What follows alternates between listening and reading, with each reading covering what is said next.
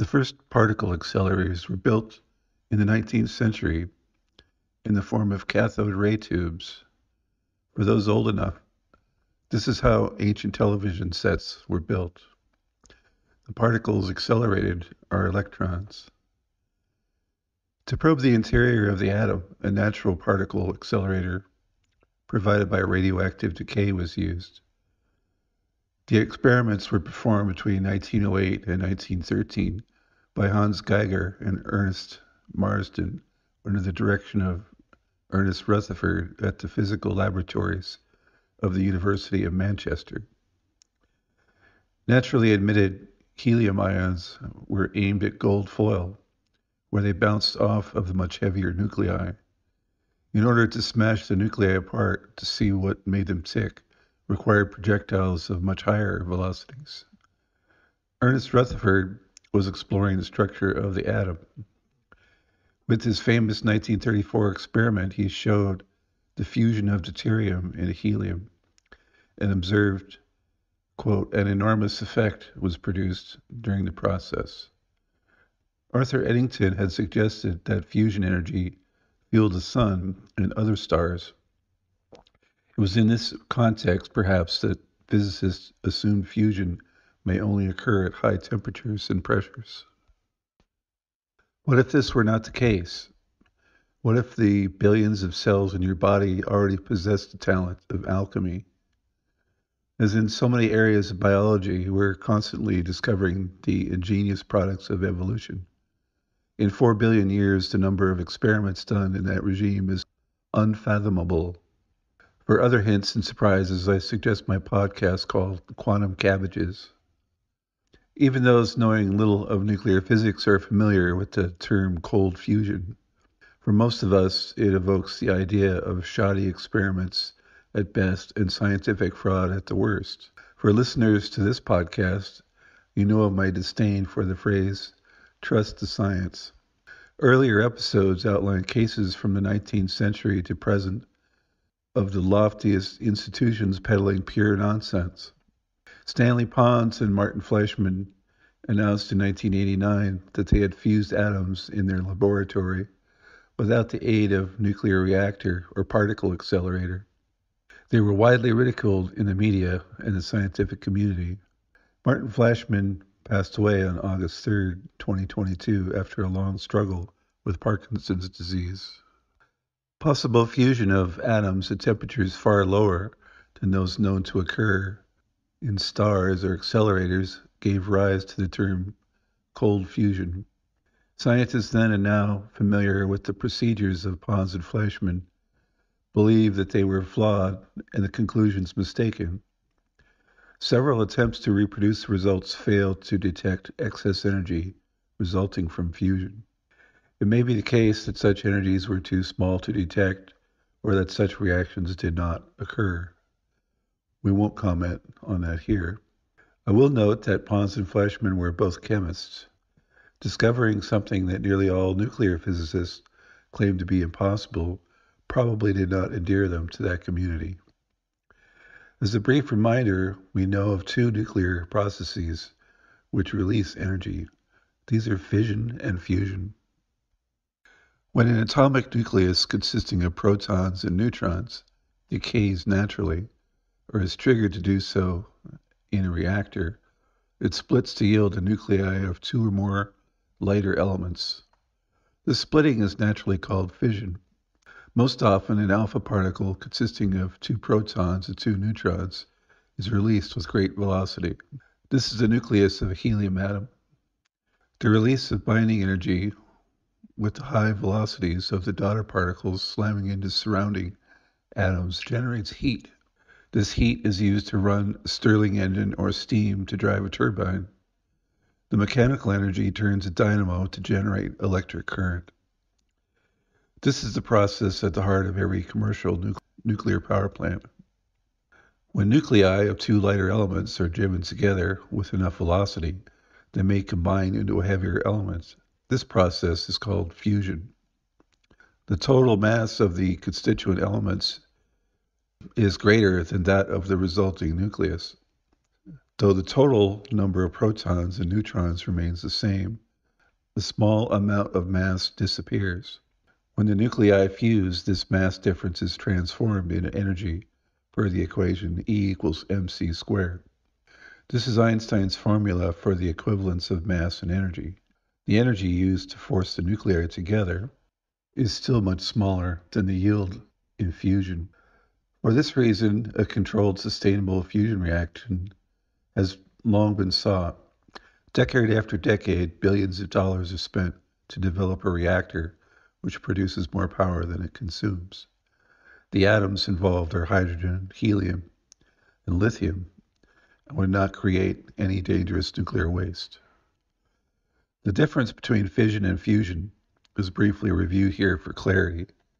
The primary reason offered for the rejection of Pons and Fleischmann's results was the failure to detect the energy arising from fusion by those attempting to reproduce it.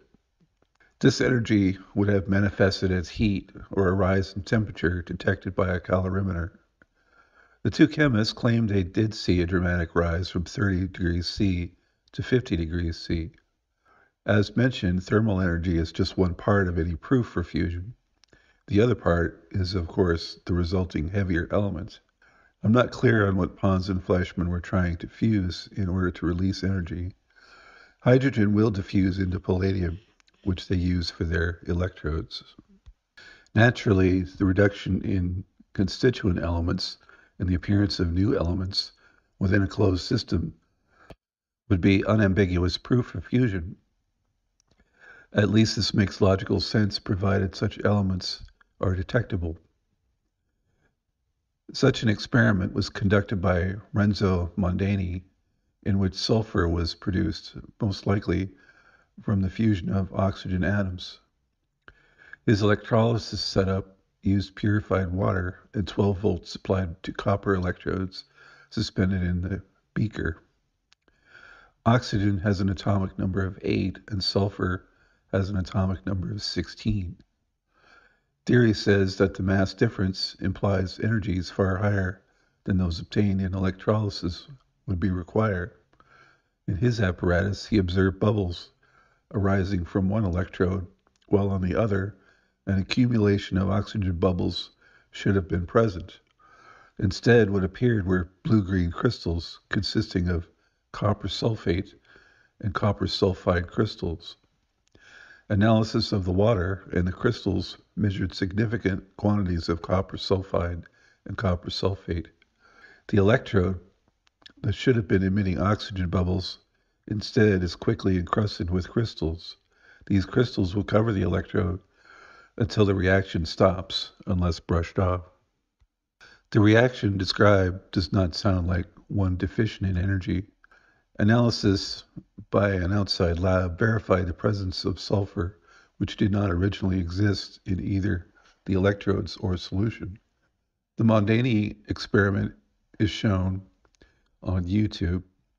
If this experiment, done for less than $50, shows that cold fusion is possible at room temperature, then that should be cause for embarrassment for nuclear scientists. In a single nuclear physics paper, there could be hundreds of co-authors.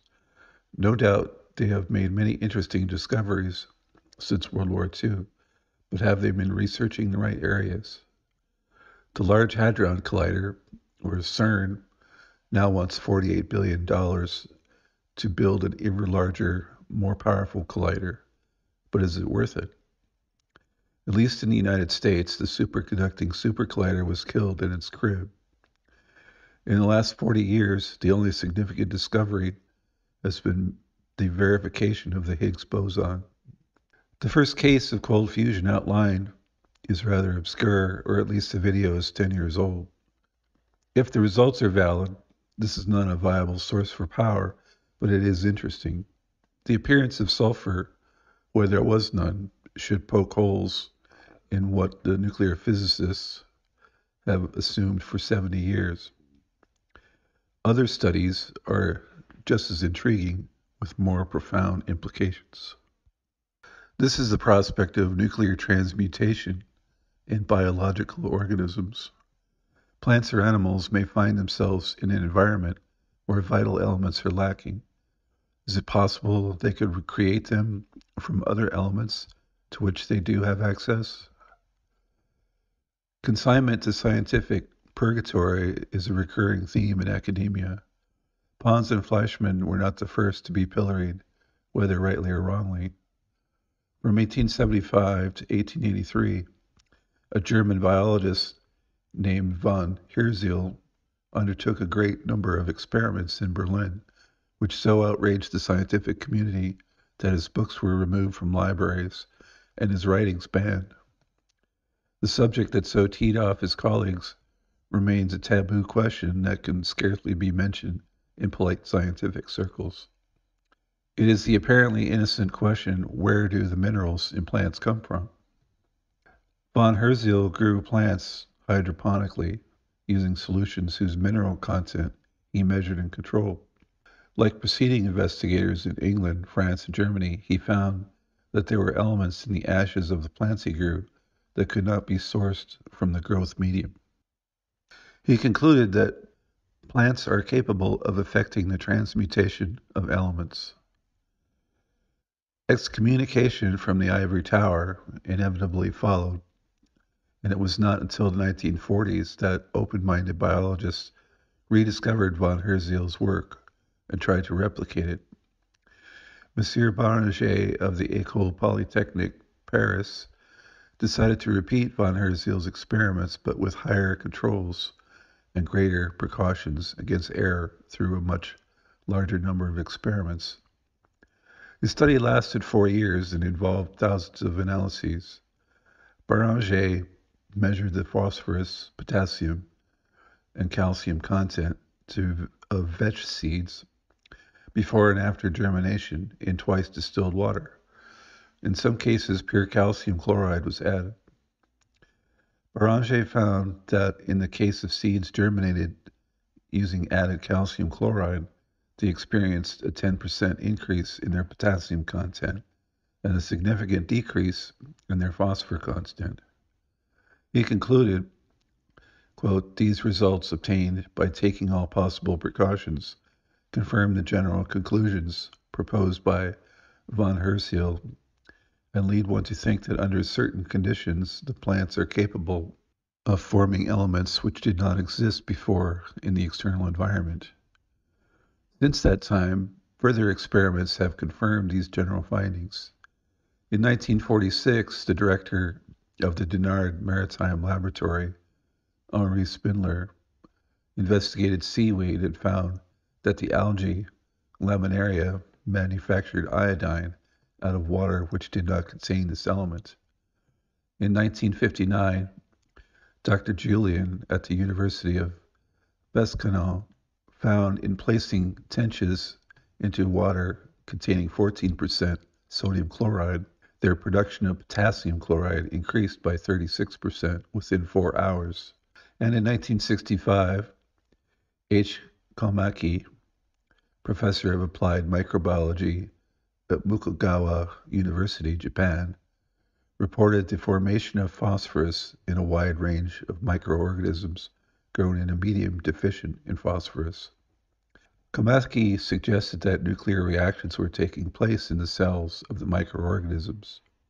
The best-known modern researcher of biological transmutation was Louis Kervran at the University of Paris. Kervran was nominated for a Nobel Prize for his work in this field. He elucidated many of the nuclear reactions involved and sought to explain them. Quote, "The vital phenomenon is not of a chemical order," he says. "The nucleus of the atom in light elements is quite different from what nuclear physics regards as the average type, the latter having value only for heavy elements. Nature moves particles from one nucleus to another, particles such as hydrogen and oxygen nuclei, and in some cases the nuclei of carbon and lithium," unquote. Biological transmutation, said Kervran, is a phenomenon completely different from the atomic fission or fusion of physics. Stimulated by Kervran's results, other laboratories have conducted experiments, many obtaining similar results. In 1971, the labs of the French Society of Agriculture tried germinating rye seeds. They found that the initial input of 13.3 milligrams of magnesium dropped as low as 3.2 milligrams, a fall of 335%, while the initial input of 7.3 milligrams of potassium rose to 16.6 milligrams, an increase of 133%. In full disclosure, scientists at other institutions have attempted to replicate these results and have found no evidence of transmutation. For instance, Professor Jungermann at the University of California in 1977 and Carolyn Damon of the U.S. Customs in 1978. Another curious situation arises in single-celled animals that comprise nearly half the biomass on Earth. Those would be diatoms, or the many species of algae living in both fresh and salt water. Diatoms create beautiful skeletons comprised of silica or silicon dioxide. The question is, where does the silicon come from to build them? Silicon is not in abundance as it does not readily dissolve in water. The amount of silicon present is only 1 part per million. Phosphorus, on the other hand, is readily available. The phosphorus nucleus has just one more proton than that of silicon. Likewise, chickens living in an area deficient of calcium manage to produce viable eggshells containing 94% calcite, a stable form of calcium carbonate. That is 2.7 grams for every 60-gram egg. Again, the question is, where does the needed calcium come from? The answer may lie in that where the calcium is lacking, potassium may be far more abundant. Potassium has 1 proton more than calcium and is more readily available. In 1978, Solomon Goldfein in the U.S. Army's Material Laboratory at Fort Belvoir suggested a possible mechanism for biological transmutations. He suggests that such transmutations would most likely involve an organic molecule with a central metal atom, magnesium adenosine triphosphate, or MgATP. Goldfein proposed that a stack of these molecules could form a helical chain. The magnesium ATP could also produce oscillating electric currents, which act as a micro-miniature cyclotron, accelerating hydrogen ions to speeds near the speed of light, and giving them enough potential to transmute an element to the next highest atomic number. The mechanism proposed by Goldfein is analogous to a modern particle accelerator built on a molecular scale. The proton resides inside a tube. Electromagnetic pulses are coordinated into the body of that tube, timed to push it forward. The idea is not so far-fetched, given the many other examples we have in nature. Evolution has created molecular motors driving the flagella of single-celled organisms, for example, to drive hundreds of tiny oars or large switching tails. So has nature endowed our bodies with billions of particle accelerators? In my mind, the jury is still out. Are the thousands of nuclear scientists of the world just trying to protect their jobs and reputations? And what is the numerous enterprises profiting from the construction of super colliders and tokamak generators, always 30 years away from viability? There are billions of euros and dollars at stake in questioning long-held dogma.